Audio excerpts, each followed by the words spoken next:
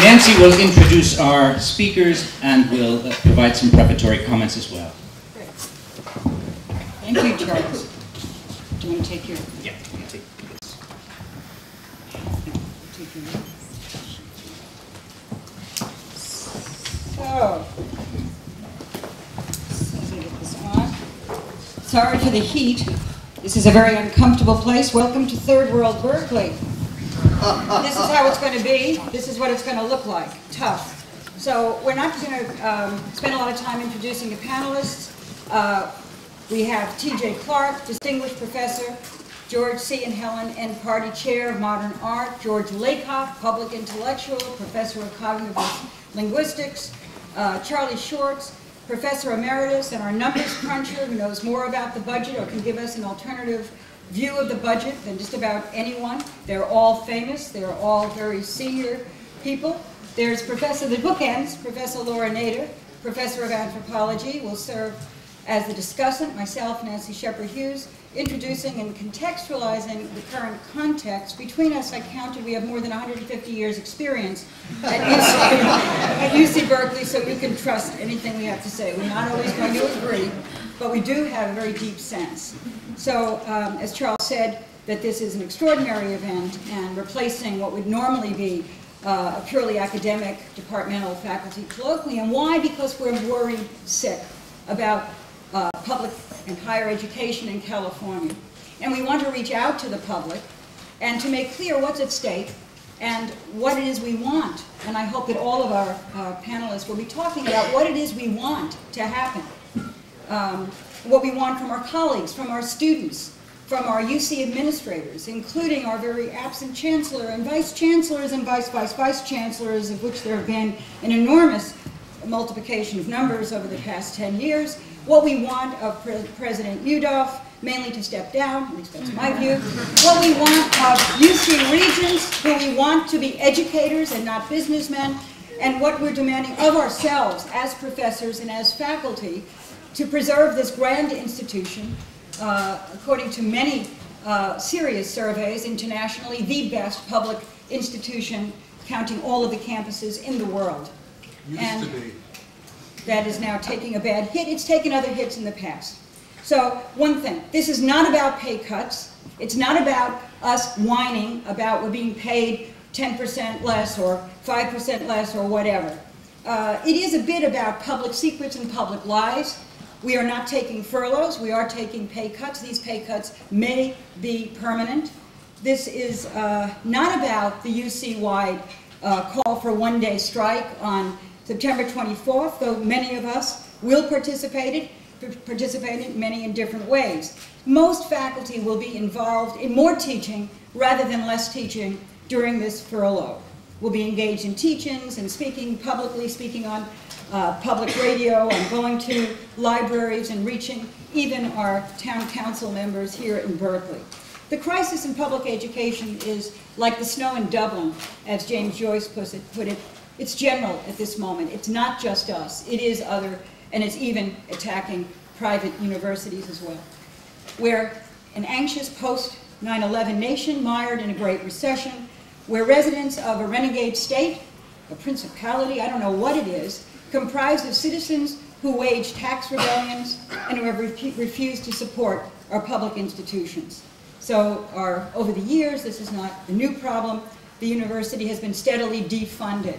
But I want to tell you about a couple of other occasions in the history of the University of California when we have had similar crises. We have survived those and we have thrived.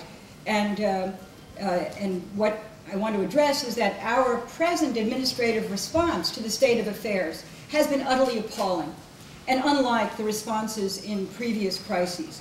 It is mostly a power grab via grabbing emergency powers to do as it wishes without consultation with the faculty senate, let alone with the general faculty. So what we're facing not only an economic crisis, but a political crisis. But because it's a political crisis, it can be undone. This is the state of California, the state of the gold rush. It's weathered a great many financial booms and busts. We survived the university, the Great Depression. We survived the Great Recession in the early 90s.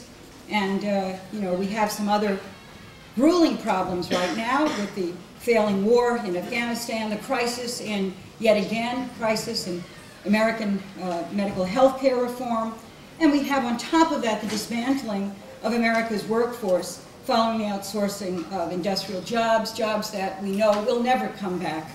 So we can understand why we're facing a paralyzed, frightened, economically battered citizenry. And, but nonetheless, the faculty here are fighting to keep our promise to the people of California, even though the people of California have not kept their promise to us. Nothing happens without struggle, without a willingness to court controversy, to take risks, and to sustain possible retaliation. All of the historical battles of this university were battlegrounds. The battle for shared governance that we hold so precious took a faculty revolution in 1919 and 1920 to force the legislature and the UC Regents to recognize the academic senate and its role in governing this university. The independence of the Senate was officially recognized, including its right to choose its own committees and to oversee all tenure and promotion cases.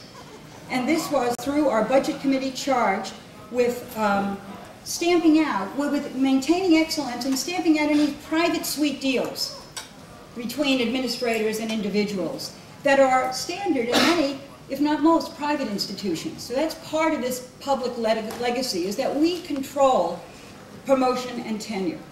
The same was true of the faculty battles against the loyalty oath during the McCarthy era in the 1950s, the struggles for free speech in the 60s, the struggles against military recruitment on campus, against nuclear weapons research, the anti-apartheid divestment strikes, the struggle for affirmative action, and the struggle even for university-supported daycare. These things came through faculty and graduate student and staff direct action, through sit-ins, through walkouts, the occupation of buildings, yes, even the occupation of California Hall. I know because I was party to some of these, especially the founding of UC Daycare. But there's some differences today, and that's what it's this feeling that one gets of the terror and the fear that our public are feeling, some of our students and our younger faculty are seeing and responding to. In the days of all of these faculty walkouts, untenured faculty were not protected. They were asked to join in. Graduate students were asked to join in. Now we're saying, no, it's too great a risk, but then the habit of courage is lost, because by the time one has tenure, if one is always correcting oneself, then one really can't learn to exercise the freedom of speech. So one has to trust one's colleagues, one has to trust the kind of solidarity of the university. Well, there's been a wonderful article circulating by Drew Faust, the president of Harvard, I hope all of you read it, in which she makes very clear the notion that, what kind of a university do we want? I would suggest that there are two big models, the Cardinal Newman model of the university as a kind of a sanctuary and a refuge for scholars and monks, for people who will distribute universal truths. And then there is the modern notion of the university as a critical institution actively engaged in social and political transformations of the society of which it's a part. Now that problem of public engagement is always there, and sometimes the administration has used it against us. So for example, after World War II, the university, especially the public university, was seen by the federal government as well as by the legislators of California as a tool for really to serve the engine of economic growth, but also protection of our own state, of our government, that shades of President Eisenhower's military-industrial complex. So in those post-war years, U.S. State Department considered UC as both a weapon and as an engine for fueling economic and political prowess through technological dominance, fashioning better planes and warheads, developing what seems to be benign area studies, Latin American, European, Middle East, Asia, Africa, but really to protect American dominance in the world by understanding the world. Okay, so it's not all leftist cant about being involved and being useful.